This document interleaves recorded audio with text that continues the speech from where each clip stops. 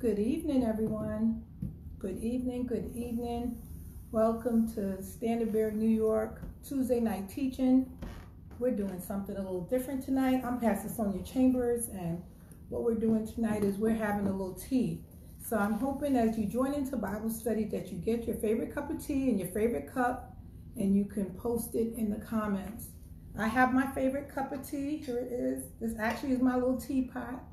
So I'm going to pour my tea, and I hope you pour your tea too as we get ready to sip and study. So I don't know what kind of tea you have, but my tea is lemongrass tea with Manuka honey. We got to try to keep ourselves hydrated and stay at home. Amen. We're going to stay at home. And even in that, tonight's lesson is about perseverance, but we want to stay at home and persevere even in our homes. Amen. So I wanted to greet each and every one of you. Take a sip.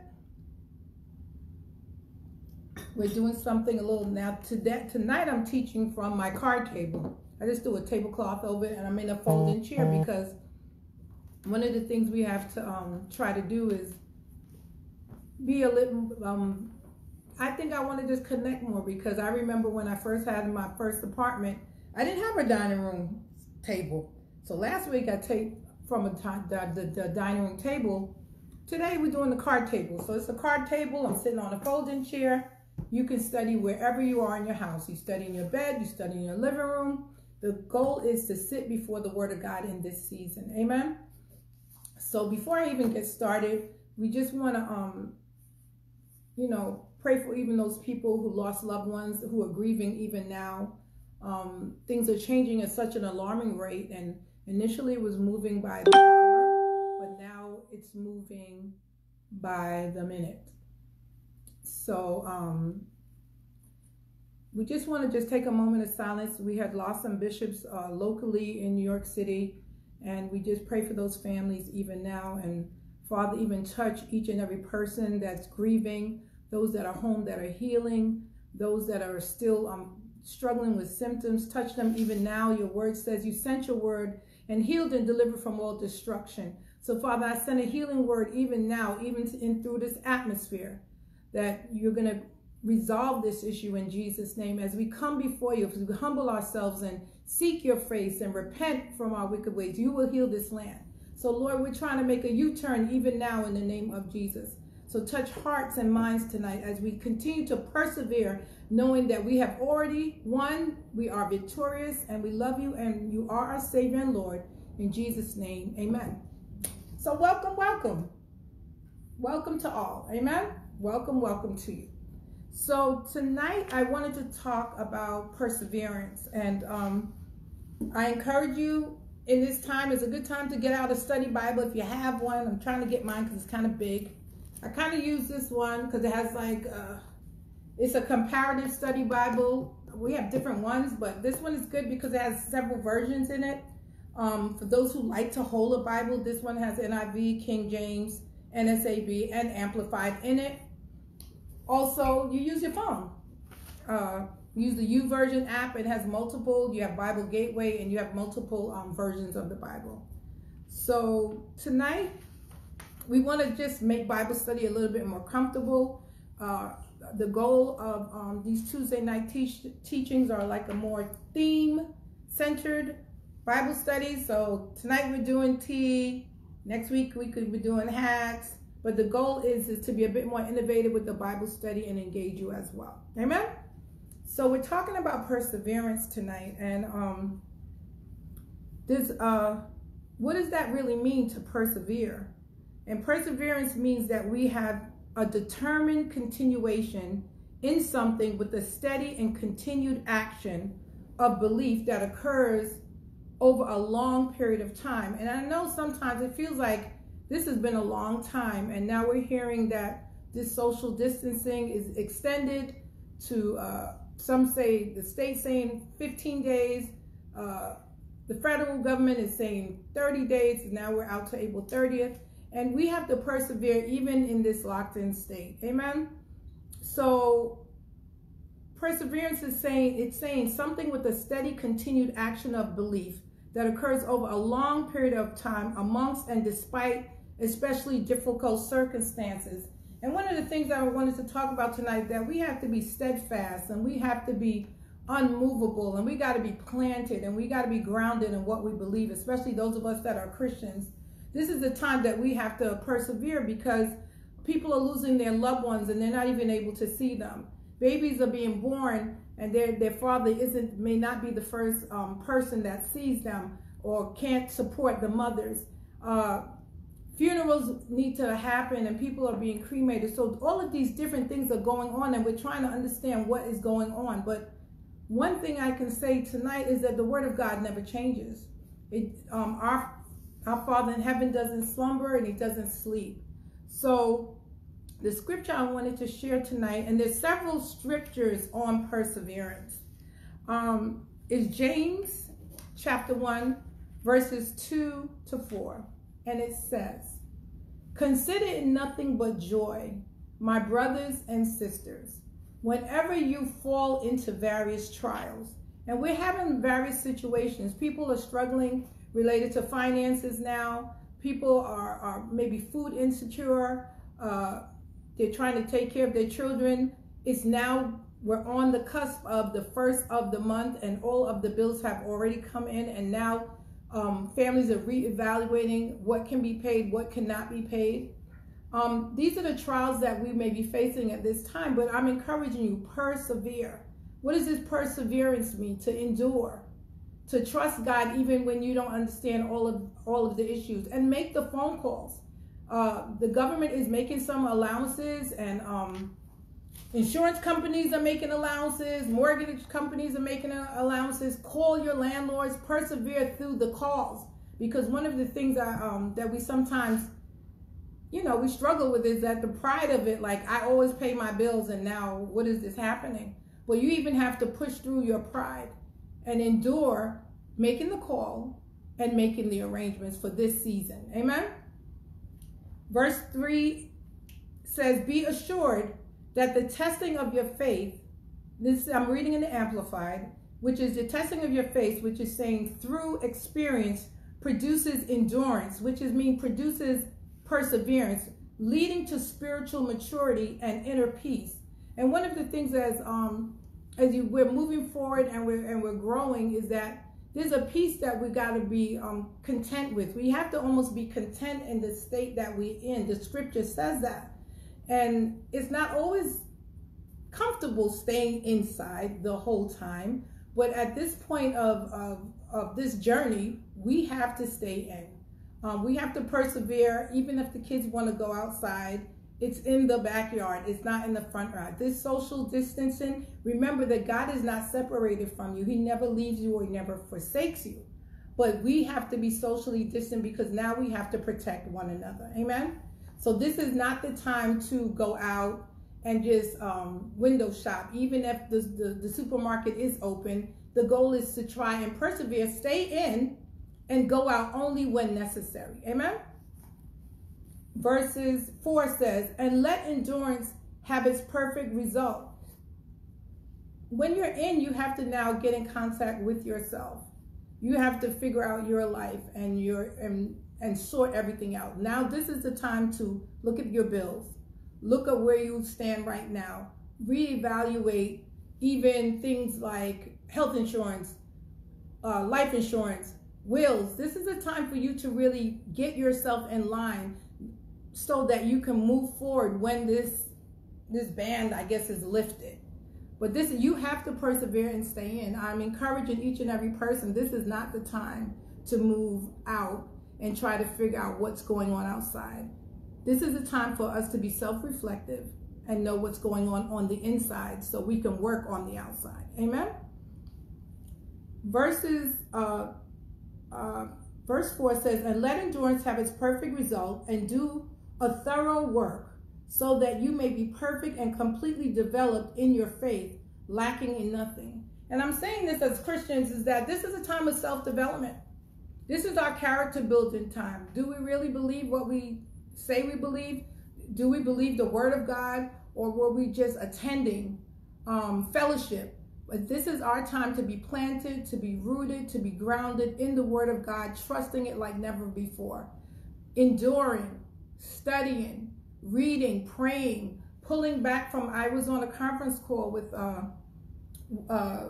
we have a connection with Covenant House, and the president of the organization was speaking, and he was saying that even in the housing, they have social distancing, even in the shelters, that they're moving the beds 6 feet apart, so that even though people are homeless, they are still adhering to the rules. And we as the body of Christ, we have to adhere to the rules. I encourage that, because we just want to adhere to what the government is doing. We have no less faith, but what we have to do is be concerned about each other. So I'm encouraging you. The word is persevere. Amen? And what are the things that we can persevere in while we're in home? Persevere in prayer. This is the time to talk to God. This is the time to give him all your concerns and put all your cares on him. This is the time to read his word back to him. These are the things that we as Christians, as we are maturing in this season, is we have to persevere. What else can we persevere in? Our belief. Do we really believe what God's word says? This is now where our faith is being tested. But as we stand, it will come out as pure gold. Amen? So believe. Now, take a sip. Take a sip. Isn't that good? I like lemongrass tea. I really do. What do we persevere in? This is a time to build our faith. Faith is a substance of things hoped for, the evidence of things not seen. And to some of us, it feels like this is going on forever and it's taking forever. But I am trusting God, knowing that this battle is not ours, it's the Lord. I stand on the word of God. I encourage you to do the same, knowing that he will never leave us and that he will never forsake us. I want to go to Romans chapter 5, verses 3 to 5, and I'm reading this in the Message version. It says, "There's more to come. We continue to shout our praise even when we're hemmed up with troubles, because we know how troubles can develop passionate patience." And one of the things that we're developing, there's multiple fruits of the Spirit that we want to develop in our character. And patience, we would be learning that at this time. All of us who are locked in, which should be this whole city, outside of the first responders, which we're thanking God that they persevere. We're losing some of our first responders now. We're losing some of our bus drivers. We're losing EMTs. We're losing nurses and physicians. And our hearts go out to those families, because they continue to persevere to make sure that we were safe and we were okay. So the least we can do is make sure we stay in so that they can stay secure. Amen? So we're not, even though we're hemmed up in this place, don't find this as just trouble. Look at what God is trying to teach you even within your confines of your home. We have to persevere. We have to be steadfast. We can't fight against what is going on right now. What do you do when you can't move? You have to be patient. So Father, I even pray right now for patience for each and every one of us. That even if we're in our homes and we're sitting at our dining room tables and we're sitting on our couches, we're sitting at a card table and on a folding chair, we're in our basements, that we can be patient. Lord, I pray for patience even now over each family, that they're patient with their children and they're patient with their spouses, and they're even patient with the mailman coming with the envelopes. We're patient with the emails that we read, and we're patient with even the social media things that we're reading. And Father, I even pray now that we'll have peace, love, and sound minds, that we won't absorb all of it, that we'll leave it to you, God. So we trust you. In Jesus' name, amen. You'll continue to see me pray throughout this Bible study, because as the Holy Spirit starts to say things to me, I want to pray for things, because we're all feeling certain things. And even though we're in our homes and some of us are alone and some of us are with family, I know that patience is really needed at this time. I even pray for those people who have doctor appointments even now, who can't get to their physicians, and they were concerned about even medication prescriptions and renewals and heart checks and and blood pressures being checked. But Father, I pray even now for your healing over them in Jesus' name. Amen. I wanted to share with you a simple story from the book of Hosea, which is Old Testament book, but Old Testament book with a very current meaning. Amen. So Hosea, it says, we often compare Hosea and Gomer. So it's a husband and wife. So Hosea, he's a prophet in the Bible, and Gomer is his wife. So they kind of compare this story to like God and Israel, which is rightly so, because it does say so in Hosea 3:1. But I want to read what 3:1 says. It says, and the Lord said to me, go again, love a woman who is loved by another man and is an adulteress, even as the Lord loves the children of Israel, though they turn to other gods and love cakes of raisin. And you say, Pastor, what does that mean? What does that mean? That we could be adulterous. What does adultery mean? That you fool around, right? You stepped outside of your first love, that you were married to someone or a person, and you decided that you would just move on and do something extra. So the application is clear. Hosea is called to love an adulterous woman.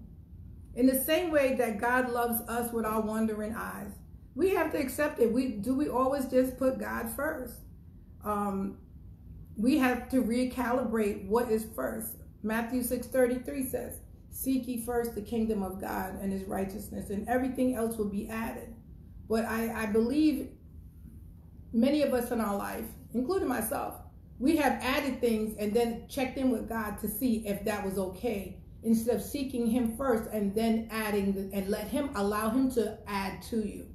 So for example, today I wasn't expecting anything because I hadn't ordered anything. And the UPS man comes and drops off something. And I'm saying I didn't order anything, so I don't know why we're getting a package. And lo and behold, somebody sends me like a chicken air fryer, something I was talking about to them, but they actually sent that as something I needed, which I did, because we want to eat healthier, right? And we want to exercise in our homes and walk around the blocks. So I like a little chicken wing. I know you do too, for those who are meat eaters.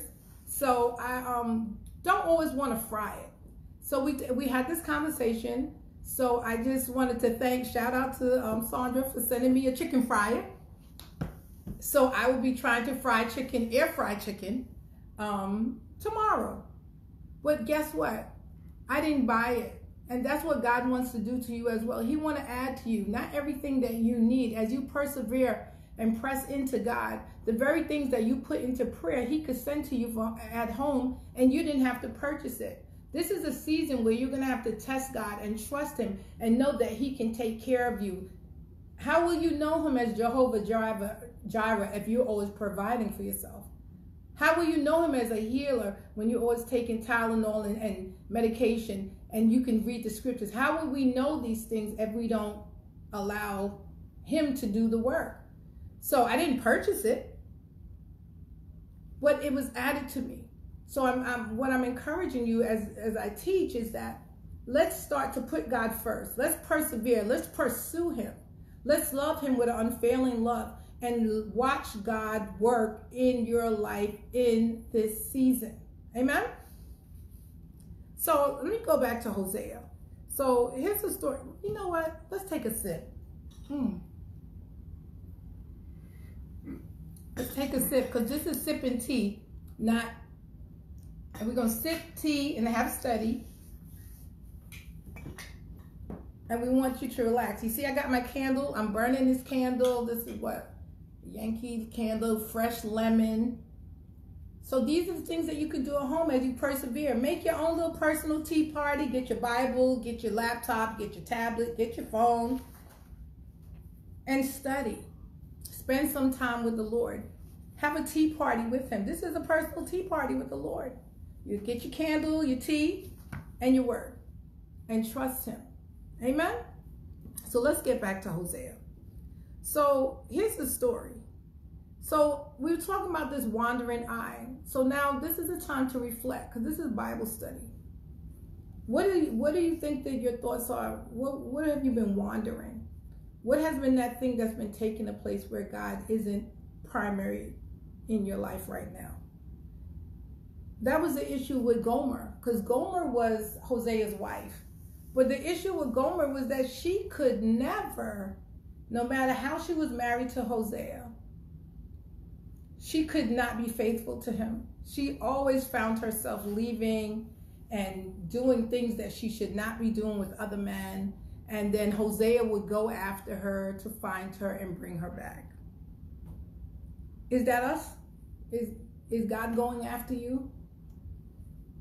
Do you feel him pulling at your heart? Do you feel the Holy Spirit talking to you differently? Do you feel that you need to reconnect to God in a better way? Are we Gomers? Are we the one that's running the opposite way and things got in the way, our careers? And I'm a big proponent of that, because I know early in my career, I was so focused on going up the corporate ladder, and in my 30s, my focus was just career driven. Let me just focus on, I'm moving up, I'm going to do this, and I'll be the assistant head nurse, and then I'll try to be the head nurse, and I want to be a supervisor. And I did all of these things, and the reality was I was going to work early in the morning at 7. I was leaving work at 9 p.m. Sometimes I used to close the building. And when I got home, when my husband was alive, when I got home, he was almost asleep. My children were asleep. And that was one of the Gomers in my life, that my career was it. And if we're gonna persevere and through this and pursue, you're gonna have to endure this locking in with God, because our jobs can't do it. Some people now, they're unemployed, and now you have to reinvent yourself. So this is a time to seek God's face, to say, what are you adding to me, and what are you taking away? I mean, all of us want success. No one wants failure. But in this time, this is a very reflective time. So I pray even now that you persevere to reflect on the things that you need to be taken away and realign your life. Look at your family. What's the status of it? Look at your children. What's the status? And reconnect those relationships in Jesus' name. Amen? So back to Hosea. So Hosea, he was obedient and he persevered. Because even though, can you only imagine Hosea's surprise when God told him that, because, okay, what other man, his wife is stepping out on him and she's sleeping around, and God is saying to this prophet Hosea in the Bible, go get your wife and bring her back home. Not every man would do that. Amen? But that's what God is saying to us. Even though you stepped out on me, I'm willing to give you a chance if you just turn from the things that you think that are primary and make me primary so I can add to you. So I'm saying to you, in this perseverance, there's an obedience. There's an instruction that God is trying to get to you tonight. It could be our cars. It could be our finances. It could have been our investments. These Gomers can be your children. These Gomers can be your career. These Gomers can be a relationship. So this is our time to persevere, to endure this separation, to see what God is really telling us, what to add to ourselves and what to subtract from ourselves. What's your Gomer? I'm going to give you a moment to think about, what is my Gomer? Because this is an Old Testament story, but it has a very relevant meaning today, because no matter what, Hosea still went after Gomer. He said, even though you stepped out on me, you're still my wife. And even though you've run away from home, I'm going to get you. And this is the same thing that God is saying tonight. This is the same thing that Jesus is saying. I still love you. I still went up on the cross for you. I still died for you. It said, for God so loved the world that he gave his only begotten son. So God is still, our Heavenly Father is still looking for you. He's still saying, I'm chasing after you. He's saying, just come on back to me. So I'm encouraging you tonight that don't be a Gomer. Let go of the Gomer. Because God wants a relationship with you. He wants to give you instructions. He wants to give you directions. He wants to give you encouragement. He wants to give you peace. But without relationship, without accepting Jesus as your Lord and Savior, it's very hard. Those Gomers will always seem like the biggest thing and the best thing to us. But in this season, as we're locked in and we realize that the stores are closed, our Gomer could be shopping, because I love me some shoes. Anybody love shoes? Put it in the comments and say, Pastor, I love shoes and I love a pocketbook. But is that really a priority? Because now my purse is upstairs and we can't go outside. Was it about what we look like to others? Or is it what God's saying that we need at the time? So I'm encouraging you tonight that we have to persevere. We have to endure this season of reconnecting with ourselves and connecting to the one who made us. And all things will be added. Everything. You won't miss one good thing at all. It will be added to you. So check out what Gomers are in your life tonight. And I pray even tonight, God, that as we do this sipping and we study your word, that you give us clarity as to what are the things that we need to dismiss and not worry about. And I pray against worry even now and anxiety for those who are struggling, trying to figure out how they're going to make ends meet. I'm saying put it to the Lord in prayer. And I'm encouraging those of us that are Christians, this is a season and this is a time that we have to pray for our neighbors and pray for our communities like never before. This is the time that we have to be really the disciples that were in the Bible that were scattered from every other part. So we're all in our neighborhoods, and this is the time that we stand up and assist those who don't know him and encourage them and love them through this process. Amen? So as I'm wrapping up, I want to just say some perseverance scriptures. I'm saying them in ESV, which is the Easy Standard Version, so that you can fully understand. Because I want you to know that I want you to get an appetite. Just like we have an appetite, like I have an appetite for my lemongrass tea. I want you to start getting an appetite for the Word of God. And you can go online, and if you're struggling with anxiety, there's scriptures for that.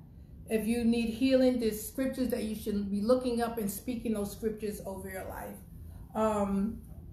If you need encouragement, there's scriptures that you speak of. If your family member is incarcerated, there's scriptures that speaks freedom in your mind, even when someone is locked in. So the goal is to put a word on every issue right now as we move forward. So in this perseverance, I want to read Hebrews 12:1, and this is the ESV version. Therefore, since we are surrounded by so great a cloud of witnesses, let us also lay aside every weight and sin which clings so closely, and let us run with endurance, which is another word for perseverance, the race that is set before us. And there's a big race set before us, because we don't know from one day to the next what is going on and what will change. But let's just push forward in perseverance. Let us endure. No, just like Jesus endured on the cross. Those of us that are Christians, let us endure and stay up, just like he stayed in as he stayed up. We're going to have to stay in as he stayed up. He said to the Father when he was on the cross, if this cup could pass from me. That's why we're having a tea party, because this cup can't pass. We have to stay in. Take a sip. We would like to just go back to life as usual. But until we get through this viral pandemic, the cup is still here and we have to stay in. So I'm encouraging you tonight with another scripture which says, 1 Chronicles 16:11, seek the Lord and his strength. Seek his presence continually. And that's the persevering thing that you're going to have to do at home. Is that you're going to have to ask the Lord, give me the strength to stay. Give me the strength to study. Give me the strength to relax. Because some of us, our minds are still racing. We're still at work and we're at home. So give me the strength to just rest. I give you permission to drink some tea and take a nap during the day. Those are at home. And those who are working from home, I'm praying for your strength as well. Because it's a big transition. Because not everyone is home unemployed. People are home and working, and that's a persevering thing in itself, to try to realign your mind to move from an office setting to now a home setting. Right now, I'm sitting in my living room with the card table, which I'm not at the office. You know, pastor is not at the office, but I have to transition my mind to know that the pastor is the person and not the place that they are. So I'm speaking to all the teachers. I'm praying for you even now that the teacher is the person, and the classroom, you're still connected to your children virtually. But I'm praying for those teachers and professors that the transition is much smoother and you're able to teach your children with an eloquence and a perseverance that goes beyond even your understanding. So I pray that even now in the name of Jesus, that every teacher and every person that's telecommuting and working from home, even those that were on television sets and now at home, I pray for your peace and that you're able to persevere through this process as we transition. Amen. So I think I'm done. I think